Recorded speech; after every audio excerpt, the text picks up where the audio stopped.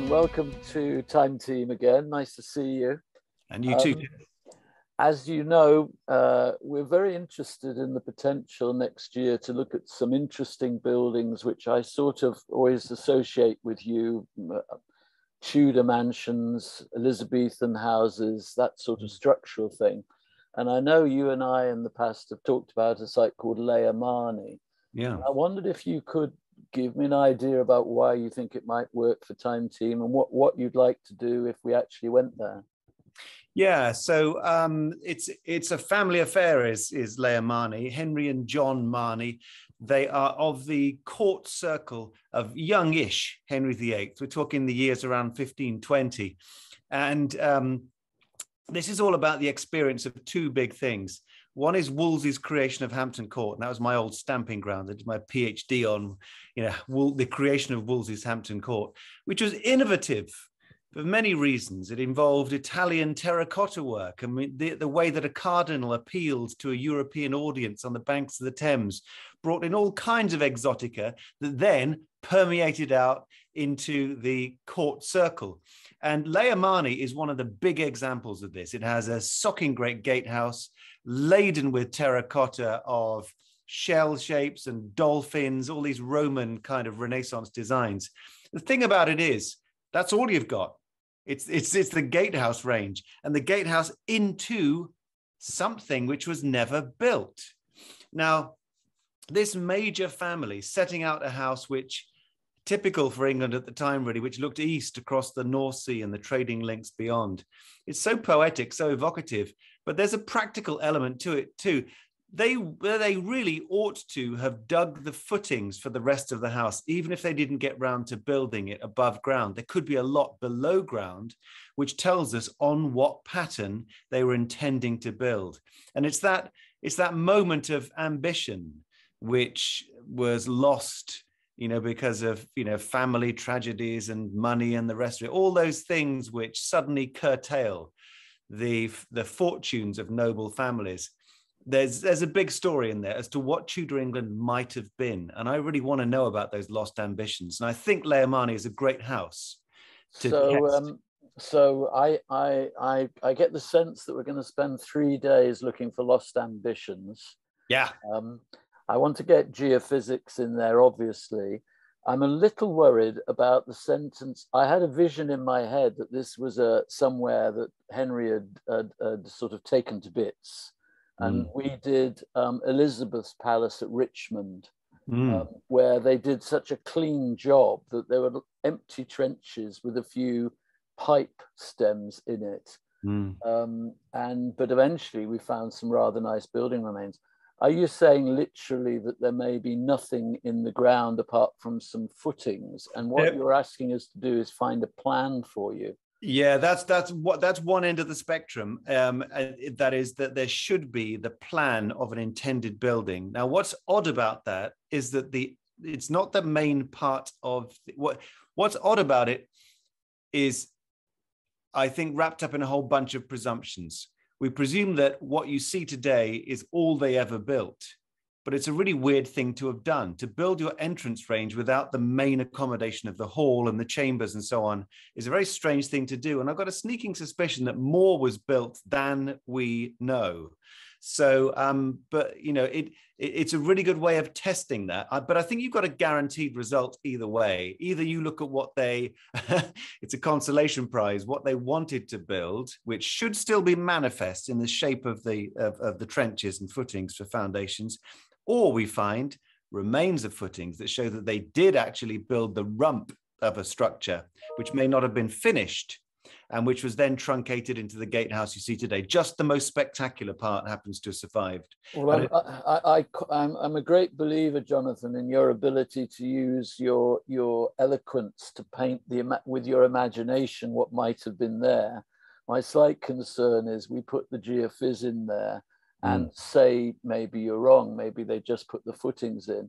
However, as you know, we have this area of Time Team we call the Aura projects, and we're willing, when we're working with someone who we've worked with a lot like you, to do a bit of initial work on a site just to test it out, to see whether your suspicions that it might be bigger than it is, or there's more there than it is. I mean, what happened to these people? Having built the gatehouse and the walls, did they then fall out of favor, run out of money, and built something somewhere else? Well, what they managed to achieve were two very beautiful tombs in the immediately adjacent parish church. But then that's the end of the line. They're not a family that found that were continued really into the age of Elizabeth I. They're really Henrician courtiers, and then run their end. You know, it's.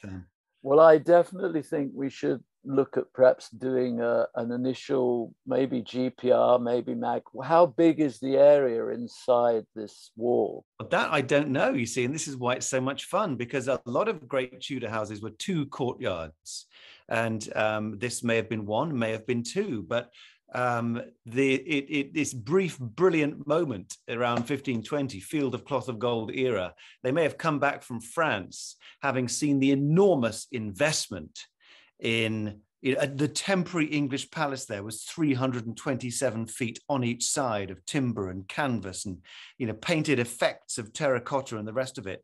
And you get the sense that they're pulled up into this whirlwind of ambition, overreached themselves. So was it one courtyard, or was it two? Were there ancillary buildings?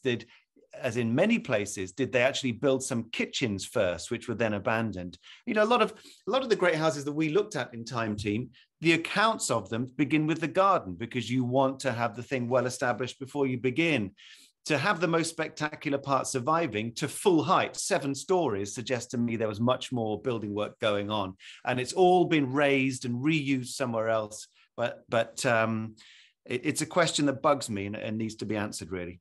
Now, while I've got you here, you and I have discussed this before, that any visitor to Hampton Court would always have their eye caught by the amazing painting of the Field of Cloth of Gold. And we've had talk with Susie about this before, and it's one of those sort of things I always feel, the logic of this would be to take a huge geophysics team out there and geophys that whole area, if the French were willing to have us, and we could establish a good relationship there.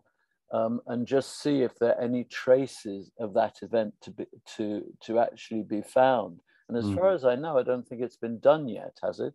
Has anybody gone out there? And Stuart did something. I don't think it has been done, and I think it's probably for the reason that I've been there, and I remember doing a sketch for BBC series, and it was in February, and I could hardly do a piece to camera because my bottom lip was frozen, and it was a plowed fields. It's a heavily agricultural area, and these were very temporary buildings. So on the French side, it's tent pegs are all we're going to find traces of, if nothing had changed since. On the English side, it's a massive building, but it's a timber framed thing, which was then dismantled.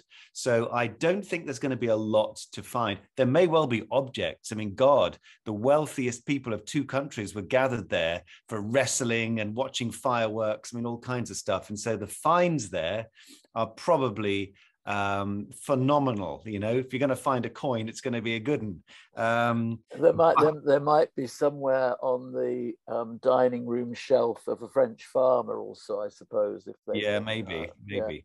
Now, you and I have talked before a little bit about bringing geophysics to a site and bringing all that new technology. As you know, we're developing this way of seeing buildings where you can have a perfect 3D 1-2 millimeter accurate photogrammetry image, which could be moved around and you can see all the details of it. Now, I always like to ask you an unexpected question. Given the number of wonderful buildings you've been involved in, is there a building that you would personally like to take that photogrammetry technology to?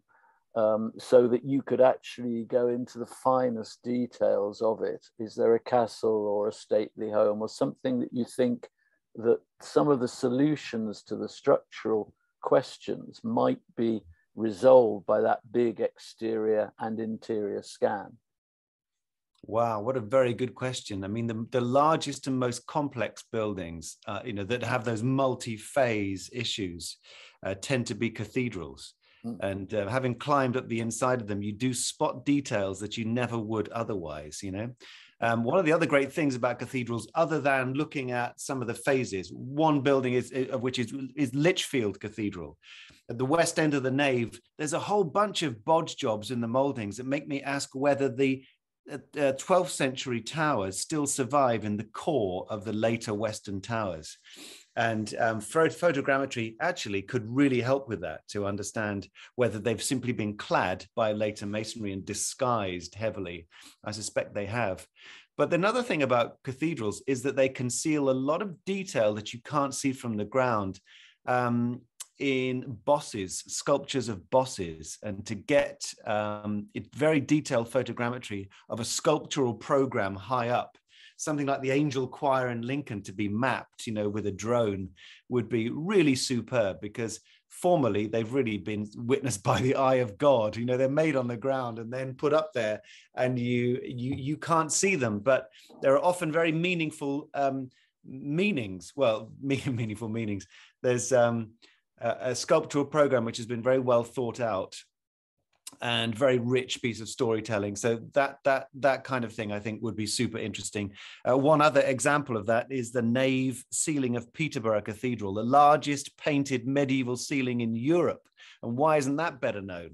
40 minutes out of London, everyone should be going for a weekend to Peterborough just to see that. Well, if you can get a drone up there and record that ceiling, I've worked out what that means, but it's a great way to tell the story. And final question: we've been working as you know, at Broughton, and Broughton brings to mind some of those possessions that were in the hands of the French and the English during the time of Henry II, Eleanor of Aquitaine, and things like that. And I was interested to look at some of the evidence for the early Fines Castle, for instance. Mm. And it seems to me there must be in France, around the Aquitaine and various other places, some castles which are just redolent of that wonderful period of history. Mm. And I wondered if you'd ventured further abroad ever, or are there any castle sites which are deserted, destroyed, lost, that you think, oh, well, I'd be interested to look what's going under the floor of that sometime? I'll tell you what my where my imagination lies in France and its castles, and that is Henry VII in exile. When he was as a lad put for safekeeping in the castles of northern France. I'd like to visit those and see what's left of them, and I haven't done that yet, and so I'd love to do it. And how good are your relationships with the French, Jonathan? Have you got some contacts over there, and sort of people we could have a chat to and discuss this sort of project? I remember blagging a visit into Versailles once, into the hidden rooms there, but that was a while ago. When more of a management career gives you a key to those kinds of places. Not offhand, I have to say. Okay, well, I'm going to leave you with a few thoughts about northern France, which would be rather lovely, and I love the idea of Henry II. And final question: does your heart always go back to, your original building that you worked in? Those early buildings when you were looking after the royal palaces, was there one that particularly caught your heart and you can go back there still? And was it Hampton Court or one of the others that brought the thing alive for you?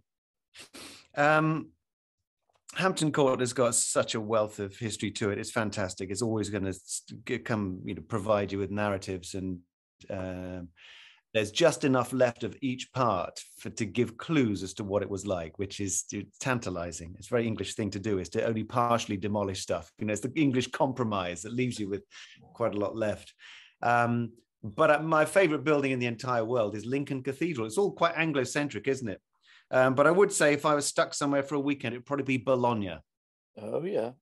You know, there's if we were to go abroad, Tim, you know, the ridiculous defensible tower dwellings of Bologna, stretching 100 meters off the street because some family was prepared to climb that high to defend their small patch of land. I find those northern Italian towns utterly thrilling. Wonderful. Jonathan, thank you very much. Very nice to hear from you. And we'll possibly set ourselves up with an aura project scan of Leia Marney if the family there would like to have us. Great. And right. We'll give some attention to Henry VII in exile, Bologna, 100-meter towers, Lincoln Cathedral, of course. Yeah. And even Peterborough. Don't forget, don't forget a weekend in Peterborough, everybody. Jump on a train. You won't forget it. All right. Thanks so much, Tim. Thank you, Jonathan. Bye. Bye. Bye. Bye.